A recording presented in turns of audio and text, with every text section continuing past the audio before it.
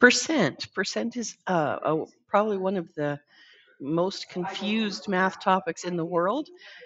And we're going to start simply with what does the word mean? Percent means per 100.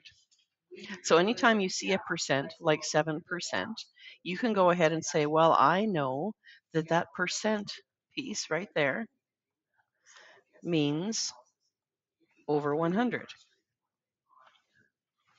So 7% and 7 over 100 are exactly the same.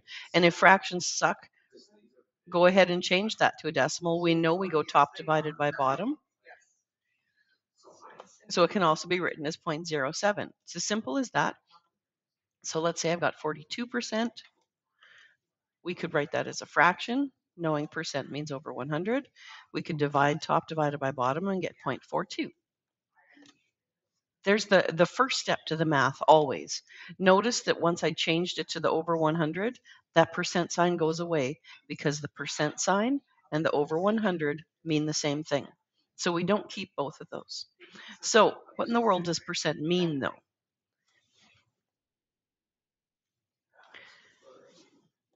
When I'm talking about, and let's imagine a string, I'm going to draw a line. There's a line. And if I talk about 100% of the line, that means all of it. So next time someone says, hey, make sure you're giving 110%, you can't give 110%. 100% is the whole thing. So what's half of it? Well, you probably just rolled your eyes. Half of it is 50%. 25% is a quarter, which is why our 25-cent piece is called a quarter. We know all of those things, but when we start switching it up and doing the math, we forget to think about the answers that we're getting. Let's say that you're asked to calculate 11% sales tax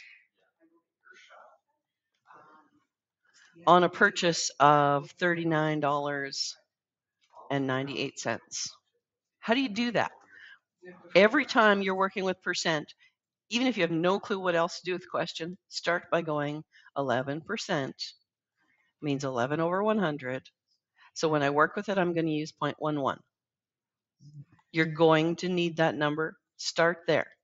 Now, we're looking for 11% of 39.98.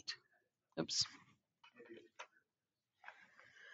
This of in the middle between the percent and the number almost always means multiply. So 11% we know is 0.11. Of means multiply. Stop using an x for multiplying by this point, by the way. Use some brackets because we're going to be using x's to solve equations, and those are going to get confusing. So I find out that I get 4.3978. Now, since this is money, right? Dollar sign sitting there. I know this is going to be dollars at the end as well. Dollars are always written either with no decimals or with 2. If you have decimals after the decimal point, you're going to put a dollar sign in front. Dollar sign never comes last. And you're going to round it off to end up with 2. Now, in this case, this 7 is going to force that 9 to get bigger.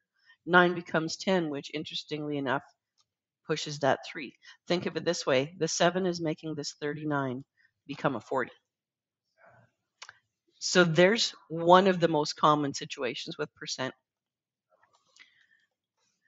The other most common one you use probably every day and just don't think about it. What percent is 15 of 30? Now this has got words in it, which throws people off. As soon as you see what percent, you know we want to know what in the world over 100. We don't know that answer. This is what we're trying to figure out. Now this is where I said, hey, we're going to be solving equations and using x's. Let's go ahead and do that. What percent is generally an equal sign, 15 of 30, or you'll sometimes see it as 15 out of 30. That means 15 out of 30. This is just like you got a test back from your teacher and written at the top is 15 out of 30. And you're going, yeah, but what percent did I get? Well, before we do any math here, looking at this, you can see 15 is half of 30. You know you got 50%. But let's look at how we would actually solve that. If I was just giving you x out of 100 equals 15 out of 30. Anytime we have one fraction equal to a second one, we can use cross multiplying to solve. So we're going to go one direction and get 30x equals, go the other direction, 1500, divide by 30 to get x by itself, and we find out x is 50. There's another way to solve percent. Now, most important when you're working with percent questions is to keep your brain involved in terms of estimating what kind of answer am I expecting. Put it in your calculator and this spits out 5,000%. You don't write that down on your page. You can see 15 is half of 30, so you know you're going to get 50%. There's the two most common percent questions. If you have something more specific you want me to do, give me a holler.